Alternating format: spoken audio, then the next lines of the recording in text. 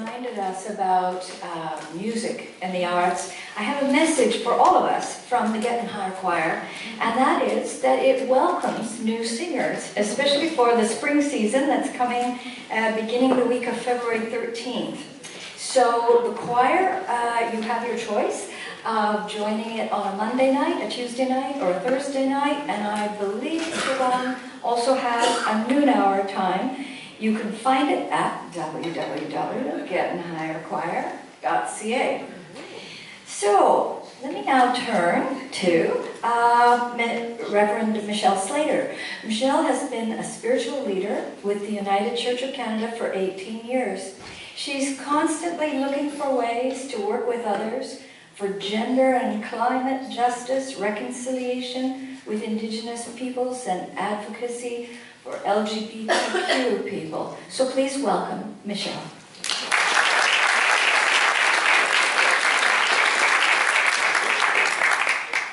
Thanks very much. It's a great honor to represent all the Christians in the world. You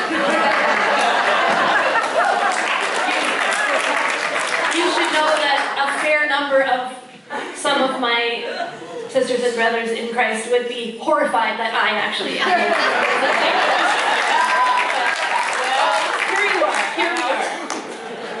So let me just tell you what I can about my particular tradition, which is the United Church of Canada, a Protestant denomination in Canada. And I would say that I have, I think, a teaching and then a practice that flows out of it. I think that the teaching from the Christian tradition that would most help humanity heal and flourish, hopefully unsurprisingly, would be found in the story of Jesus of Nazareth for me. And that is the radically different countercultural way of understanding what power and strength really are. In the Christian story, God becomes one with humanity, comes to be one of us, to be with us, in a human being, in Jesus of Nazareth. And not in a king, and not in a military general, not in a superhero from another planet or another dimension, not in any of the ways that the ancient world, or the modern world for that matter, would expect or look for. We can see in our most recent election the yearning for someone strong to protect people, right, from what they perceive to be their enemies. Someone who will use military force and bombs and build walls to show strength and ensure safety and security.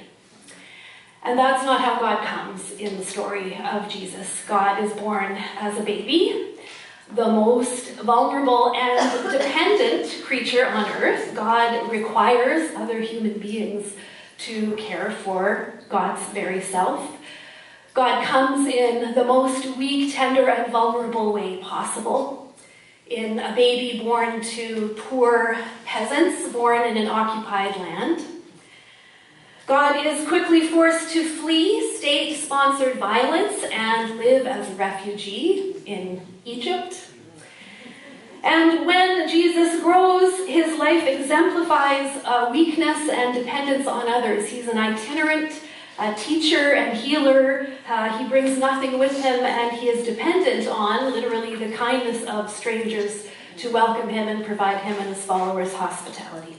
Mostly women, but that's a whole other topic.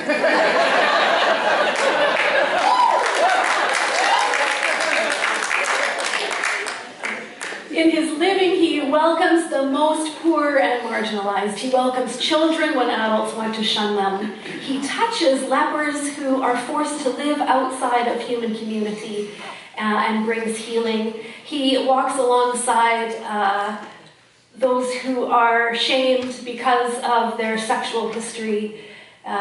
He sits at table with people who are different from him, sinners, and is judged for that.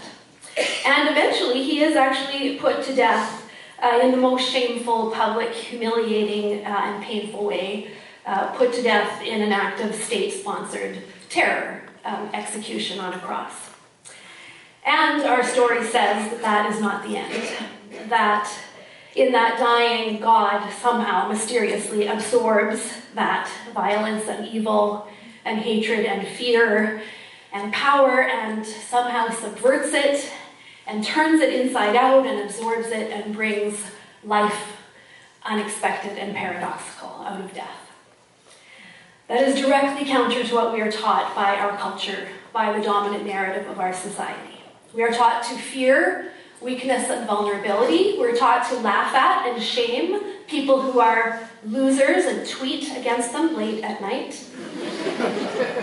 We are taught to think that the worst thing is to be dependent on others, and that our lives are no longer worth living once we're no longer healthy and mobile and independent. And we're taught to be afraid of anyone or anything who is different from us, whether it's their religion, their country of origin, their sexual orientation, or their gender identity, or the ways they might express it.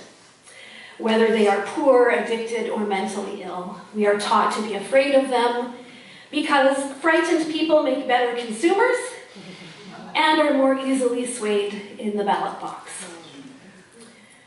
But fear damages us on the inside. It damages the world. It tempts us to turn away from the world and turn in on ourselves. And I think it also turns us away from our deepest selves, right? It's only when we can live in that discomforting vulnerability and fear and anxiety and interrogate it and deconstruct it, as Soshin talked about, that we find healing for ourselves and then for the world. So the story of Jesus, to me, I think the most powerful teaching for healing is the truth that true power and strength comes from openness and vulnerability, comes from weakness and self-giving love, not from shows of force or might or strength. I think that the Christian church has done a terrible job living that out over 2,000 years. That the church owes apologies many times to our Jewish brothers and sisters of the faith.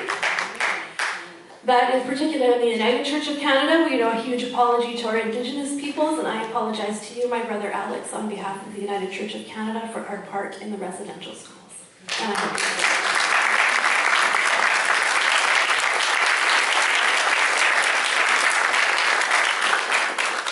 And one might say that the church is being judged.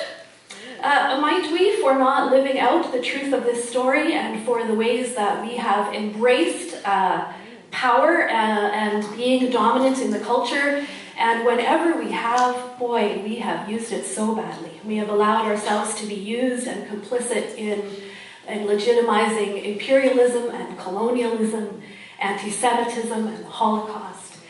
We have so much to repent for. And there is so much to be hopeful for, I think, because at least in my teaching, it is only the power of love and weakness and vulnerability that healing and transformation can truly come. And I guess then the practice that would flow out of that would be the kind of radical hospitality that Jesus embodied.